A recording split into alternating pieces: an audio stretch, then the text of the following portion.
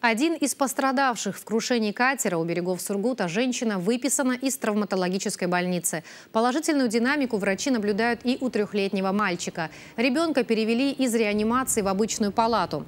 Таким образом, под наблюдением медиков сейчас остаются 3 человека. Но в ближайшие дни 2 из них смогут рассчитывать на перевод на амбулаторный режим восстановления. Об этом нашему телеканалу рассказал главный врач Сургутской клинической травматологической больницы Дмитрий Гарайс. Напомню, крупное ЧП произошло на противоположном берегу реки Черной вечером 9 сентября.